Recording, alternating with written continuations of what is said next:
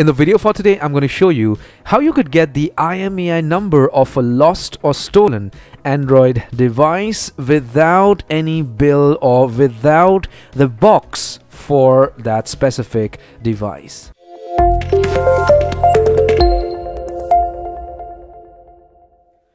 Hello my friend, my name is Kenneth Brown. Welcome to channel CygnaTech, and how are we doing today? I hope fantastic. Well, if you are not doing fantastic, I absolutely understand, and I'm going to make this simple, quick and easy. So you're looking for your IMEI number, but you do not have the box or the bill for the Android device, and you haven't yet written down anywhere. My friend, don't you worry, you're gonna get a solution to this problem. All right, now the first thing is, an IMEI number is very unique and it is very important to a specific Android device. Now if you have lost your Android device, the first thing for you to do is go to the police station and file in an FIR so that you get that documented. That is the first thing you need to do if you are kind of confirmed that your phone is lost or stolen. Now to find your IMEI number, you would need to remember the email address that was on that smartphone. Okay, remember the email address that you logged in with on your Android device. You need to remember that. Okay, if you remember that, fantastic. I need you to next get onto a laptop or a PC.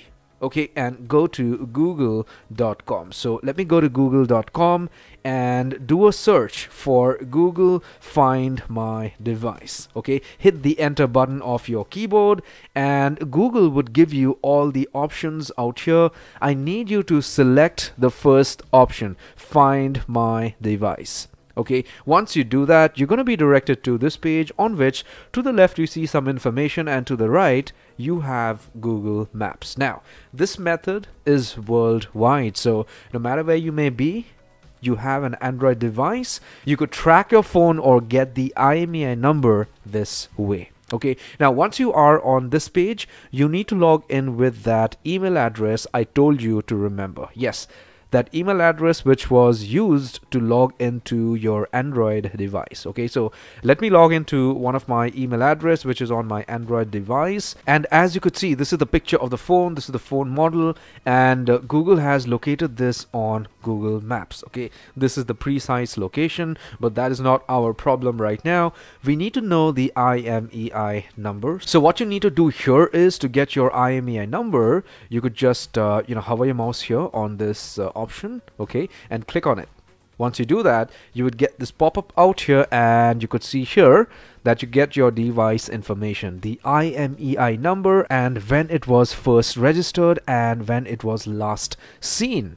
Okay, from here you could get your IMEI number and use it for whatever you need to use it for. Now if you have multiple devices for which you need to find the IMEI numbers for, you could do the same thing. Log into the email addresses individually, do the same thing and get your IMEI number. As simple and easy as that. I hope this was valuable, quick, simple and easy. If you found this video interesting, please give it a thumbs up, post a nice little comment, subscribe to my channel and smash the bell notification icon. I also have other channels if you are interested, the links for which is in my description. You could click on those links, watch videos on those informative channels and gain more knowledge. So this is it for today. Until my next one, adios, take care.